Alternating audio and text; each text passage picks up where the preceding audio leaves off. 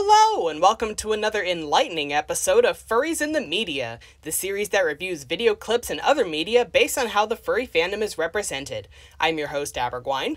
And I'm your co-host, Sam. And today, we'll look at an article published on Psychology Today's website titled, "What's the Deal with Furries? What a Decade of Research Reveals About a Misunderstood Subculture."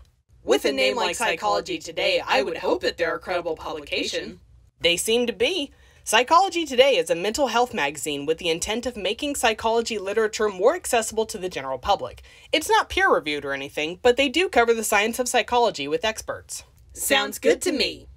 This contribution to Animals and Us was written by Dr. Courtney Plante, a social psychologist and co-founder of the International Anthropomorphic Research Project. This is an international team of social scientists studying the furry fandom. He is also the lead author of a compendium of findings from their studies of the furry fandom. You can read the book for science here. Oh hey! It's that researcher guy from the National Geographic episode we did a while back. Yep, it sure is. And you guys might have seen him and his colleagues in person at Furry Fiesta or Anthrocon wearing lab coats and handing out surveys. Anyways, I'm glad Psychology Today wastes no time in listing Dr. Plante's credentials right at the top of the article, as well as including a link to the International Anthropomorphic Research Project's website where the reader can learn more about the IARP's findings. Wait a second. He's a furry writing this article. Don't we usually cover media that's about furries but not created by furries? If this was some random article posted on a personal blog, then I probably wouldn't bother covering it. Since this article is featured on a public-facing mainstream media website, I'd say that it's fair game for furries in the media because the article is ultimately published by Psychology Today. Furries. You might know them as the people who dress up in the giant animal mascot costumes. Or, depending on the media you consume, you may also know them as the people who think they're animals and have a weird fetish for fur. Or, just as likely, you have never heard the term furry before outside the context of your pet dog or the neighbor with the back hair who mows his lawn without a shirt on every Saturday. Dr. Plante wastes no time in making a direct connection to the reader, who probably isn't part of the furry community. He does this by casting a wide net that very likely encapsulates the way the reader already knows about furries. It also mentions the fetish misconception right out the gate. Isn't that kind of like dangling a carrot in front of the reader? It is in a way, but given that this article doesn't primarily rely on sensationalism, I don't see this as an egregious misuse of a narrative hook to catch the reader's attention. If anything, I think listing the other ways that the reader may already know about furries is just as effective as mentioning the misconception that it's a fetish. At first glance, it seems like anthropomorphic animals are a bizarre thing to be a fan of. That is until you realize that most North Americans today grew up watching Mickey Mouse and Bugs Bunny cartoons and reading books like The Tale of Peter Rabbit and Charlotte's Web, and continue this proud tradition by taking our children to see the films like Zootopia. Sure, the intended audience of these works may be children, but the same could also be said for Star Wars and Harry Potter, a fact that has not dissuaded the millions of adult fans of these series either. Humans have been dreaming up anthropomorphic animal characters for millennia, and the concept of anthropomorphism is still just as much a part of the human experience even in the modern day. From the talking animals of Aesop's fables, to cuddly cartoon animals teaching children their ABCs and moral lessons, to the exploration of racial prejudices through Zootopia, to a deep dive into the darker aspects of the society in which one lives as explored in Beastars, anthropomorphism is everywhere. Boy, you humans really love having animals teach you your moral lessons, huh? I guess we do. For example, the misconception that furries are people who obtain sexual gratification from wearing mascot-style fursuit stems from a small percentage of furries, approximately 20%, who manifest their fanship through costuming. However, as with other fan communities, e.g., video game convention attendees, anime cosplayers, sports fans who wear their team's jersey, such costuming is rarely done for the purpose of sexual gratification and is almost always done as a form of self-expression or performance. Well hey, regardless of the number of furries who do partake in adult stuff, I am glad that Dr. Plante's article doesn't shy away from discussing it in the first place, and he also places it into perspective for the reader by comparing it to costumes that other fans wear. Doesn't that 20% figure seem a little too perfect? It kinda does, but I checked it out and it seems legit. It looks to be an average based on the IARP's own findings. Another such misconception stems from the mistaken belief that furries are not fans but rather are people who believe themselves to be, in whole or in part, animals. In actuality, this definition better reflects a group known as Aryans, whose sense of self includes non-human animals, e.g., the spirit of a wolf trapped in a human body. The vast majority of furries feel fully human and have no desire to become a non-human animal. They simply enjoy media that features animals who walk, talk, and do otherwise human things. Hey, quick question. Are Therians like a subset of furry? As far as I know, Therians are their own group that is separate from furries. There can definitely be some overlap between the two groups, and you might even run into a Therian at a furry convention, but they're not the same thing. What about those furries who talk about their persona by saying, "I am a fox"?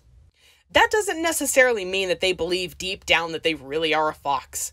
Now, if someone outside of a furry convention, furry meetup, or furry chat room introduces themselves by saying, "I am a fox," then I think there's a strong possibility that they might be a Therian. Furries are an excellent case study for the psychological principle of moral inclusion and how it relates to non-human animals. Put simply, when something is included within a person's moral domain, it is subject to their moral principles.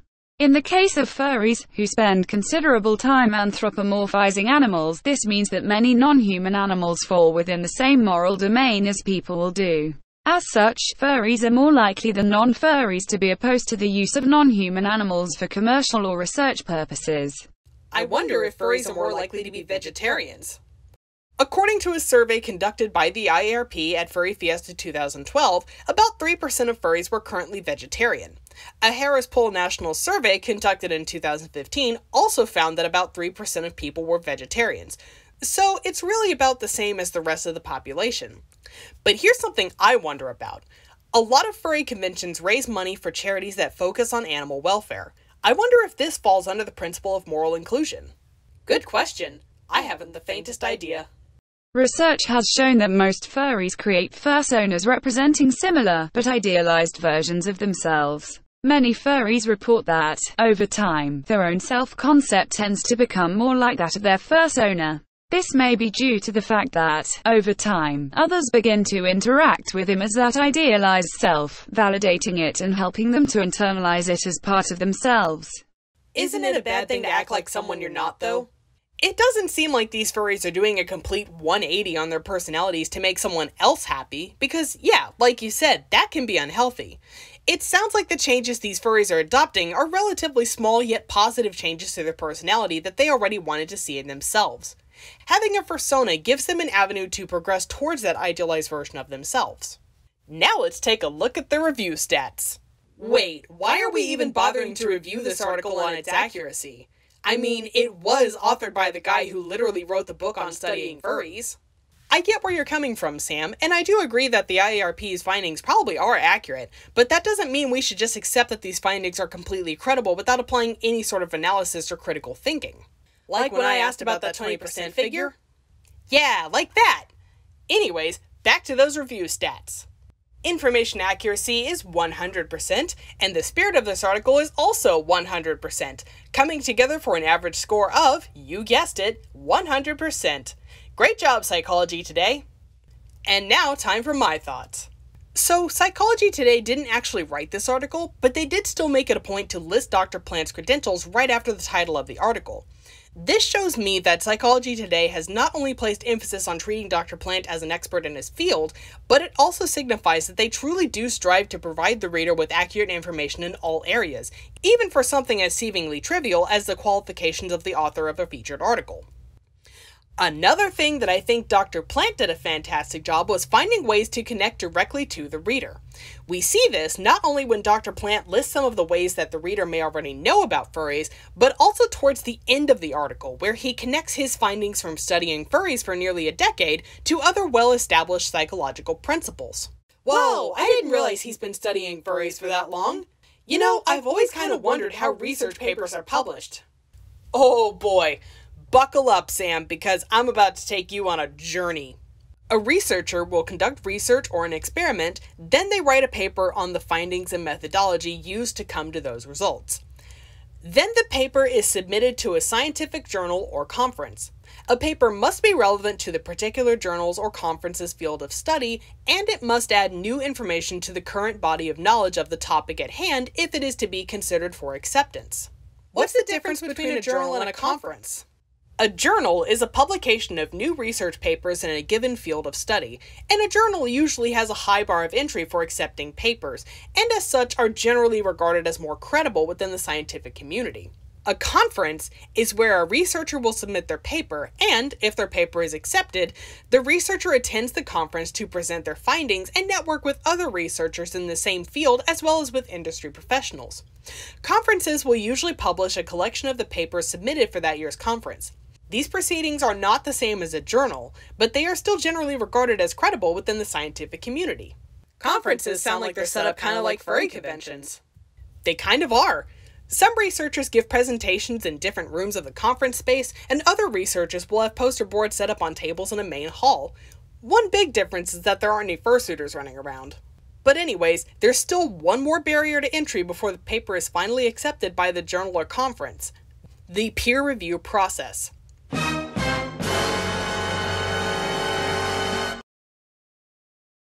After a paper has been submitted to a journal or conference, the paper typically goes through a double-blind review process.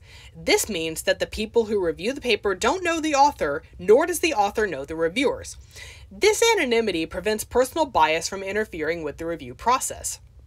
In the review process, the paper is sent to other experts in the same field who review the paper for its accuracy and formatting. The reviewers effectively grade the paper, and it is sent back to the researcher so they can address the reviewer's comments and resubmit the paper for further review. This process can repeat multiple times over the course of months. However, reaching the peer review stage does not mean it's safe to assume that the paper will be accepted for publication. It's not unusual for a paper to still be rejected even after multiple repetitions of the peer review process. If the paper is accepted into the journal or conference, the journal publishes the paper as part of their publication, and the conference publishes the papers that were submitted for that year. Hey Abby, I've got a wacky hypothetical question for you. Shoot. What if someone discovered a field of study that hasn't been recognized by science yet? You can start your own journal or conference. Wait, you can just do that? Yeah. In fact, you don't even need a specific set of qualifications or academic background to write and submit your own research paper to an existing journal or conference.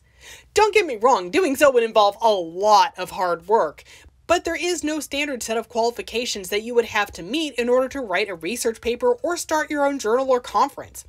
That's part of why research papers are reviewed using a double-blind process anyway.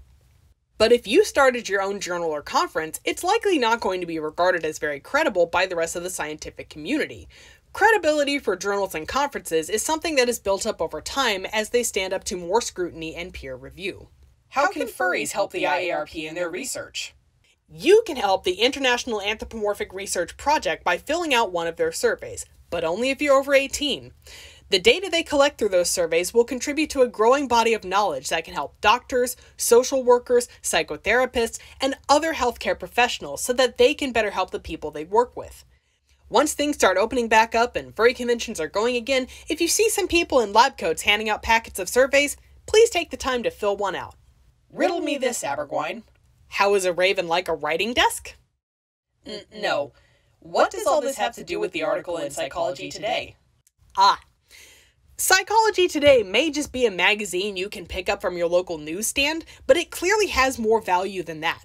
The article that they feature here, What's the Deal with Furries, shows the reader that not only do furries exist, but that there are scientists out there pioneering a new field of study by conducting research on them.